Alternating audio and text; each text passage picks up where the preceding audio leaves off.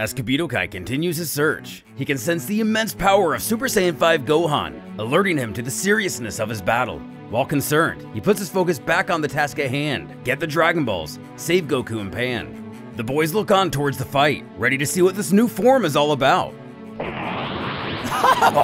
Oh, maybe I'll have to get serious after all. This is gonna be fun.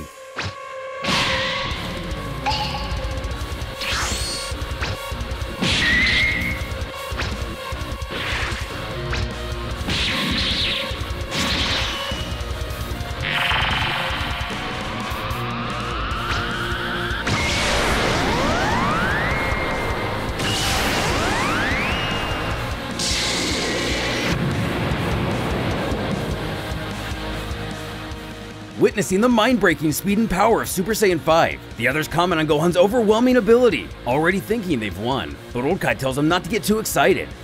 The dust clears, and just as he fears, the dragon is alive and well. That was the best! It's the power I've been waiting for! After proving to be a match, he tells Gohan he's finally ready to show his true power as well. What?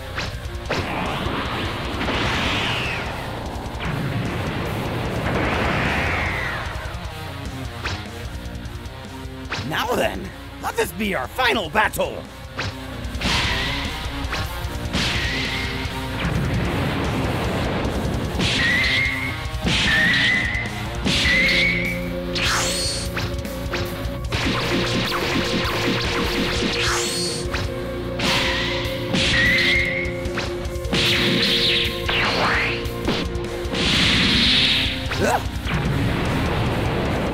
Trunks and Goten cheer on as it appears Gohan has this under control.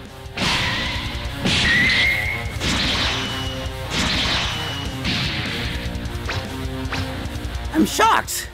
I can't believe how powerful you are. It seems that even at my full strength, I am no match for you.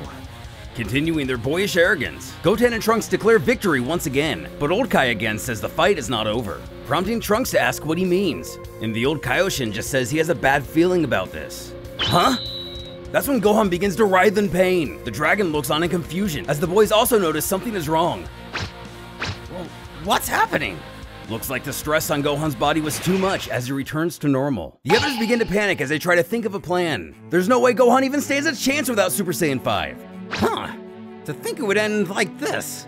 To be honest, I'm disappointed. I wouldn't even mind if you had killed me in your previous form. How lame. But now, you're totally boring without that transformation. I guess I'll just finish you. Gohan calculates that he was only transformed about 5 minutes, and it was probably the damage he incurred earlier that caused the drop in time.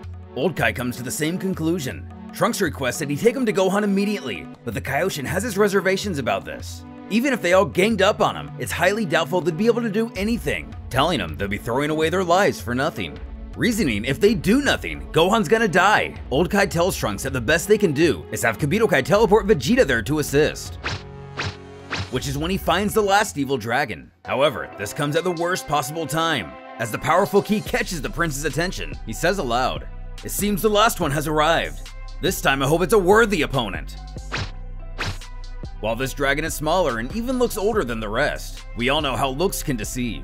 He asks Vegeta if he's the one who summoned him here, who spits at the realization that his opponent is such an old man. Laughing this off, the Shadow Dragon says he doesn't like such assertion, getting the question out of the way. This one was born when Goku was restored to life.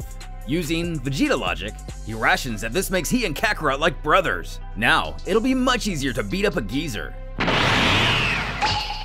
Don't worry, this'll be over soon. Further laughing at Vegeta's impatience, the dragon says that this'll make good practice.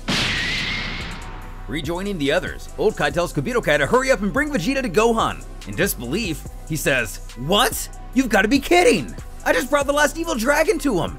As everyone collectively realizes there's nothing that can be done, Old Kai tells the boys to ready up, as they are Gohan's only hope now.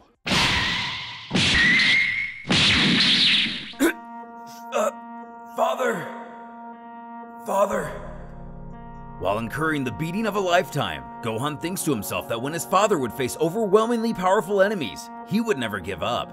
And as a result, he saved the Earth countless times, further wondering what Goku would do in a situation like this, and why he was always able to stand back up and never give in. How can I beat this guy? How can I save Pan and the Earth? Well, I've had enough fun. Time to die. Just then, Gohan begins to laugh. What's wrong with you? Got nuts or something? But quite the opposite. Gohan tells him that he finally understands how his father must have felt several times over. The dragon curiously asks what he's talking about. I understand how to beat you. What? The answer is simple. I just have to risk it all, including my life. Exploding with his remaining energy, Gohan returns to Super Saiyan 5. Gohan plows through the evil dragon. As he peacefully returns to his normal state, he lies motionless with a smile on his face. On Earth, Videl can be seen with a stoic look. Getting Chi-Chi's attention, she asks her what's wrong, who says it's nothing, just a bad feeling. Almost tooting her own horn, Chi-Chi assures her that Gohan is the son of Goku, he'll be fine, which Videl goes along with, but obviously can't shake the feeling. The others arrive too late. Finding Gohan on the ground, they rush over to him as Kabutokai tells the others to give him some space as he tries to revive him, but it's too late. The attack took too much out of him. Gohan has perished. While the others curse their own faults, the one-star ball appears, and... Well, we're in another mess. With the death of Gohan, we may be doomed in the fight to come. Saguro points out for Old Kai to turn around. Goku is fully awake and alert. Asking if it's really him, Goku apologizes for the wait. But thanks to all of them, he's finally returned. As Old Kai goes to explain the situation, Goku cuts him off saying he's already aware of everything. He heard it all while dreaming, then tells the Kai to leave the rest to him.